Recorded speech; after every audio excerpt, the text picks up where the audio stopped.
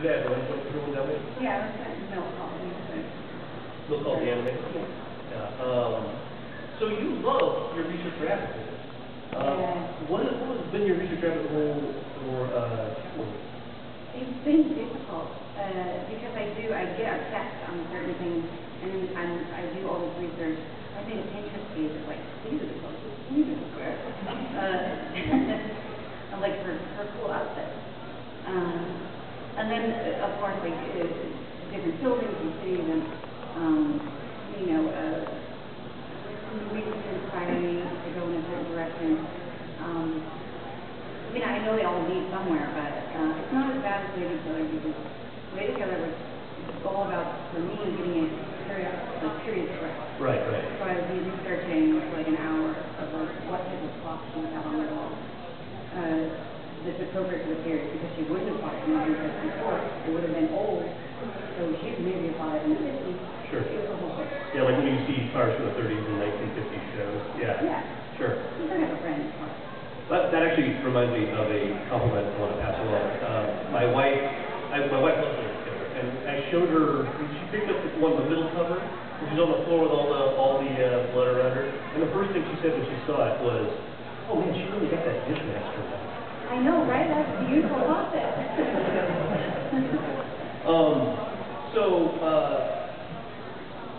Let's talk about Josie's origins real quick, because I know that a variation of Josie first showed up in what I'm on the slideshow here. It was a series of art prints you made spoofing mid-century advertising. Was this? I have a set of these actually. This was a school project, right? No. Wasn't? No. Okay. I was way out of school. I dropped out of school. That's right. No, it was, I had pitched Lady Killer before this, and they were like, well, you got this other thing, then we'll let you draw Lady Killer. Because I was going like, we don't know who the audience is for this, we don't know who would read this. So work on this thing, build up your profile, and then we'll let you draw Lady Killer. Well, I was trying to put a thing, and in the meantime, I was doing crazy wanting to draw Lady Killer. So these kind of came out as, but then you kind of like get it out of my system, and also really work my way through the story and figure out what Lady Killer was going to look like. And so these are kind of like, get it out of my system. So my wife actually, we have the prints of these, and my wife has them hanging in the kitchen, so I just see them whenever should I be nervous? I know you're right. Yeah. My wife talking about True Crime podcast, which is really amazing. So you said you see, of course, Lady Killer as really her comic. I mean, the contradiction, the form is the joke in a way, the contradiction of the period style and the violence, and certainly gallows humor. And Pixar humor comes up in everything you do. Where does that come from? That sort of dark humor. I mean, I'm not a big fan of slasher movies. I love horror films, but slasher movies I never like unless there's like a little wink in enough. Like I feel like this, as dark as it goes, there should be some lightness and humor, or I like the counterbalance of, you take a little bitterness with the sweet, and to me that's funny. Like whistling on your way. I don't know. I'm born that way. So I know Dark Horse. First of all, will you return to the world of Lady Killer? Yeah. I'm obsessed with it. I love it, and I review it as soon as you read it. Just because it makes me laugh, it makes me giggle. I'm working on writing it right now on the third arc, and it's like way more violent. The body count was way higher. That's fantastic. Yeah. Everything you that you put in. Dark Horse is putting together also, I've heard a deluxe hardcover compendium of the first two Lady Killers. Correct. Are you doing any new material for that? Yeah, I'm doing a cover for that, and I'm trying to teach myself how to visually paint. I think it's going okay. A little bit. Do you know what that's coming at? No clue. Sorry. Moving along. So let's talk about a little bit of your early history. You told the story about you dropped out of art school, you quickly threw together a portfolio. to show artist David Mack, and that leads to your starting comics. What was the moment when you knew that this was going to be a full-blown career for you? No, I don't. I think I still call it into question. I always have like a side hustle just in case things don't work out. Still sending bars somewhere? No. No, I think it was the day that I put in my notice and quit as a bartender. You know, taking that leap and like, okay, I'm going to do this full time. It was really, really scary. Yeah, I think that was it. But that was, I can't remember how long ago that was. It was 2000, you know, 7 or 8, yeah. Yeah, I think you're right. The other thing that always that blows my mind about your biography is that you just jumped like head first in. You do a 4-page story in The Great Day, and it shows this Dark Horse anthology, Sexy Chick, and then like the next thing you do is a 200-page graphic novel. Yeah, well, Jamie Rich's fault. Jamie's here today. If you'd like to direct your hire, I think. Oh, 120 pages. A fair amount. It's fine. No, it was a great way to learn to jump in and do a graphic novel. You know, the deadlines aren't tough. And you get to really, I mean, working with Jamie was great, and I got to play with a bunch of styles. Because of the story that he was trying to tell, I got to try all sorts of different ways of drawing it. And it was learning on the job. You know, nobody could really teach you. You have to just jump in and do it. Yeah, especially when you're going at the same time, more or less. Yeah. So, a couple granular art questions. I have heard reliably that you told me that you had your thumbprint in your artwork. I used to. I haven't done it since, well, I did it in Lady Killer for sure. I don't think I've done it in my DC work. I think this is my creator own stuff. Do you get prizes? No, I'm not even good at that, to be honest. Okay, great. And our question number 2. So at the beginning of this, we showed the video of you using the war brush to make blood splatter. And I just wanted to talk about that approach, because I've noticed, of course, blood spatter, that chaotic blood spatter shows up in Helheim a lot, but it also shows up in a lot of your stuff. Like, and it's not just for blood spray. Sometimes it just is that little chaos is added to moments of what I would just describe as moral decay. And what makes you decide when it's time to kind of like throw a little mess on the page? No, I think it's just one of those things where it might be a nervous hit to throw a little blood spatter on there or spray, but I don't know. Sometimes I just look at it and it just doesn't feel finished until I mess it up a little bit. Well, you've you know, I also want to talk about your work ethic, because I know that you routinely put in 12 to 16 hour days at points, sometimes every day. Yeah. And I know that, I remember when we were in the studio together, you would just walk in the room, straight to your desk, and you had a pen on the page inside of it. Clearly I saw what you were doing. You weren't going to be a coach, but you were actually just like trying to get the whole concept of procrastination eliminated from your life as fast as possible and kill the suspense. Yeah. What advice would you give to the young people wanting to start about getting their work ethic? You know, I don't know. It's hard for me to give advice because I've made so many mistakes. You know, and certainly working with some hours is definitely a mistake. Because, you know, when you do get thrown off, you tend to work too much or mismanage your time because you're used to going full force all the time. And so when you get a break, it's like, I'm going to sleep for 4 days. You go straight from sympathetic state. You just go far like in Watership Down. Yeah, I go, so it's not really helping. But, you know, I think everybody finding that balance is good and it's different for everyone. But, you know, starting out, the excuses of not drawing, I have a hard time with. Because, you know, you should be drawing every day. But it's just, you know, starting out, even if you don't have a job to do, you know, there's no way around it. You can't be a better artist. You can't get your work done. You can't do any of that if you're not drawing. So, you draw. You draw at this point for a number of writers, from established comics pros to popular crime novelists on multiple occasions. What lessons were you taking from each of those writers as you went along while you were starting to develop your own script? I learned a lot about storytelling from all the writers I've worked with, and you know how it should be done, how it shouldn't be done, what works, what doesn't work. You know, I didn't consciously realize that I was observing all of it while I was doing it, but it definitely did soak in. And I think what had happened is I came to this weird impasse where I wasn't getting the kind of jobs I wanted to get.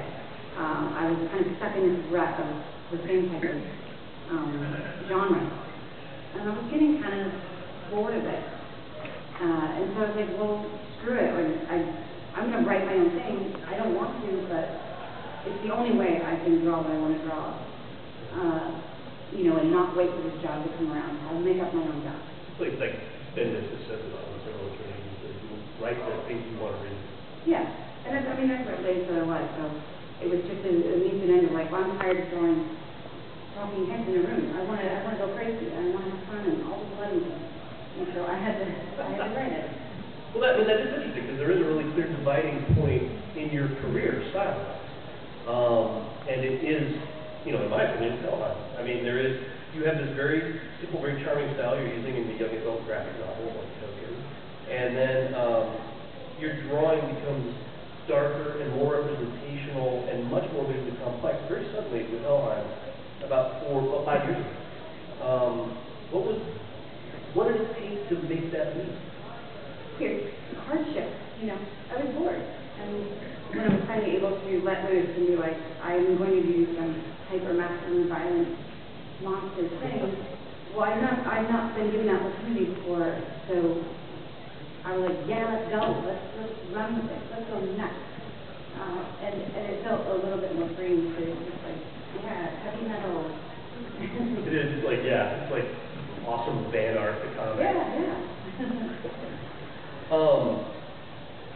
And then, what's your digital versus pen and paper ratio today? It depends on how behind I am. If I'm really behind, it's going to be all digital. If I'm ahead, it's going to be, I pencil it digitally, and then I print it out in blue line, and then I ink it with an ink and brush.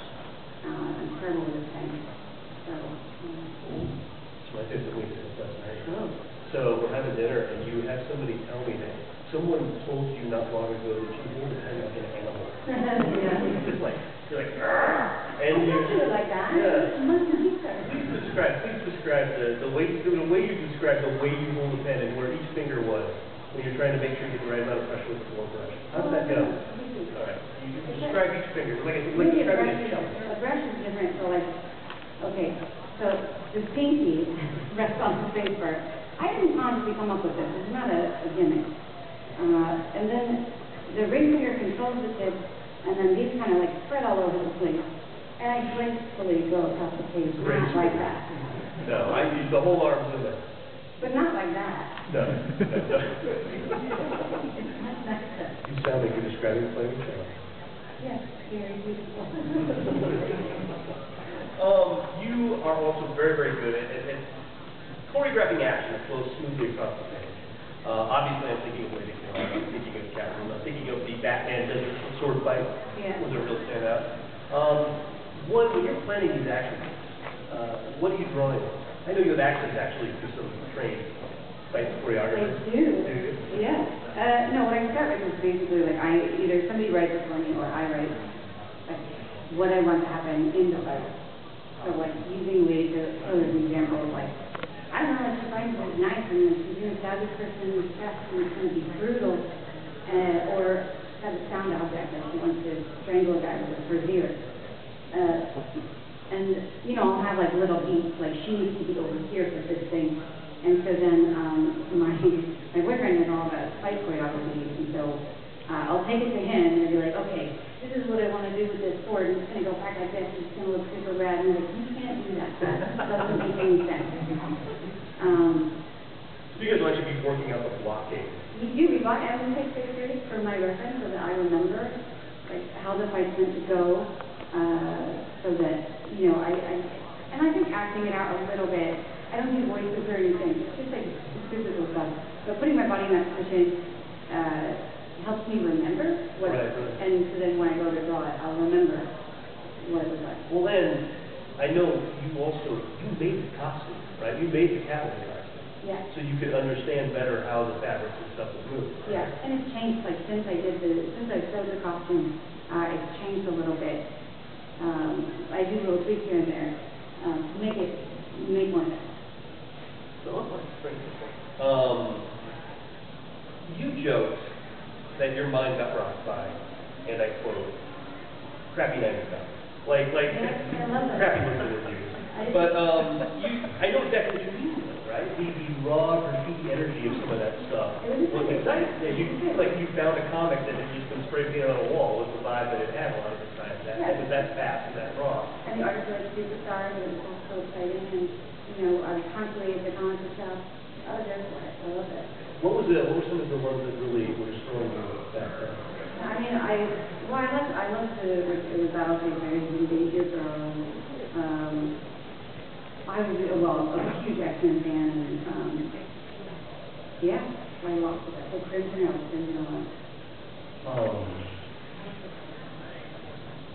You've been a big crafter at various points in your life. Mm-hmm. When I met you years ago, you were constantly making these hilariously realistic, maybe deceptive fake cakes that you would give people. Yeah. They were made out of, what were they made out of again? Or? It was styrofoam and black glitter, and then you paint it with a heat paint or something. And the best thing about giving somebody a fake cake is they have to keep it in their house. So everybody will already ask about it. Hey, what happened to that fake cake? It's over here. What do you do with it? It's dusty. Making people's lives complicated. It's funny. What were your, half of Portland has a fake cake somewhere in their house right now. What are your current crafting sessions? I'm trying to get you to talk about competitive tablescaping. Oh, well, that's to be done. I'm going to teach myself how to do competitive tablescaping. Can you please explain tablescaping to the It's like audience? if you're throwing a dinner party, but it's like a very serious competition. You're throwing a dinner party, and you've got a theme like, my theme is Aladdin, and then you like throw sand on the table, and like some tea lamps. It's all like over the top crazy. Well, there are contests for this. Yeah, but I'm waiting for retirement to do this. And you also like really tiny things right now? I'm obsessed with the YouTube miniature videos where they make like little, it's not just the baking of the food. Like I was looking at like little tiny pastries. Yes. That you use like tweezers to make. I love watching it. I find it very relaxing. Very relaxing. Yeah, I love it. And then obviously, as we talked about earlier, fashion and program design are playing a bigger and bigger role in your work. You did, of course, a product campaign and a handbag. Do you have any more people with the fashion industry down the line or hopes to do so? Yeah, products have been really great to work with. They've asked me, off and on to throw stuff their way. And it's always, it's lovely to collaborate because they just want to see stuff I saw on hand. Right. So I don't have to create any new things. It's like, what do you get? I'm like, here you go. I don't know. Here's your bag. Yeah. And then they're like, you like it? That bag is nice. What goes into making a character sketch? You make 7 of them now. Yeah. And what do you have to give the people who are putting that together? It's getting easier as it goes along, but in the beginning I was really worried about it. But the builders are crazy talented, and it's just giving them enough angles to let them shine and do their job and make it sing. And their ability to take these sketches I do and create a statue in my style, right? It blows my mind every time. So, you also went to art school in Portland, and studied painting and approached your work from an art history background. What are your biggest visual influences outside of comics? Well, definitely the mid-century shadow painting, Right. And then full covers, Robert McGinnis. You love Robert McGinnis. That's all I know over there. But anyway, yeah, just all that stuff. And then, of course, everybody says Luca, and I am including that. I just say Luca. There's a Portuguese artist, Colorado, that I love. It's all over the place. And, to this day, I'm still out there looking at more art, discovering more artists that, that's the fun part of my job is that I get to look at someone's art, and every time, you know, I look up from my drawing table and see what's out there, it makes me hungry to get better every time. And you love, and she's passed away, Sister Wendy Beckett. I do. Does everybody know who Sister Wendy Beckett is? She's a cute little nun with buck teeth, and she had a show on PBS where she would talk about paintings. And my favorite was when she talked about like these really like erotic paintings, and this little nun would go into great detail about like the history and the meaning of the. It's adorable, and she's not even there. No, I mean, yeah, you can find her picture of it on YouTube. They're really quite extraordinary. And she does a beautiful job explaining why the paintings are so powerful. But yeah. Speaking of nuns, I do know that you know, you've got this large potential supporting cast you've just developed. And one of the interesting things is that you've got, you know, that you still can do more with. You've got Carlos and Linda at the storage unit. You've got Detective Saito and Noraz. You've got Sister Maggie, and of course the scene. Sister Maggie at some point, you know, becomes, in other stories, she becomes like a vigilante nun called Sister Zero. Are there any? Are there any? What kind of thoughts are you having to develop this cast? Do you have some special plans for any of them? Yes. No, I'm having fun. I definitely got some places I want to go with that. You know, I am having fun with Selena and her sister. Because I think sister stories are really interesting, and you know, the complicated relationships siblings have with each other. And I don't know, maybe when you're responsible for putting your sister in a coma, there might be some feelings about that. Yeah, absolutely. And also, you know, vigilante nuns. Yeah, well, I'll read that. And then later I'll pretend like I knew all along. You heard it here first. You talked about enjoying hopping from comic genre to genre because it helps you grow as an artist. And you have in your career very much by design. Are there any genres you haven't tried yet that you want? Oh, I don't know. I think I've tried almost everything. I can't think of one. No, I don't have one. I don't know. Now I can start looking. You have an unholy love of all things tiki. Yeah. Do you have any special tiki experiences any tiki recommendations you'd like to share as you tour the United States? There's Trader Sam's here. Trader Sam's here, yes. That's amazing. And I keep my mugs from Trader Sam's. Yeah, I like to go. There's a really great one in Chicago. I can't remember the name. It's like an underground speakeasy. That one's great. Yeah, I recommend finding a tiki bar in every city and having these awful sugary really too strong. They're usually on fire. That's the way to do it. You also have, last question, then we'll open up to audience questions if there are any. There's a lost project mentioned in some of your older bios that I wanted to ask you about. The Start with Artists. It was, at one point, it was going to come out in Vertigo. It was announced in some of these back in your early books. What was that going to be? I did this weird project, and I drew the whole thing. I can't remember how many pages it was. It was like 150. It was random. Oh, this girl that had this story about being anorexic and living in Israel, and there were some really beautiful points to it. It was sort of super abstract and really strange, and the storytelling was kind of dreamlike, and it was a fun thing to do. I didn't really use that many panels. It was just kind of free-flowing. It was really bizarre. And then I think the writer just disappeared. Really? And didn't finish the book. And then, yeah, so it never happened. Oh. It's somewhere, though. I don't even know where the pages are. You don't even have the pages? No, they're somewhere. Oh, wow. There's a lost project there. Yeah. Well, thank you very much for all your time. Does anyone have any questions? Would anyone like to ask? Yes, go ahead.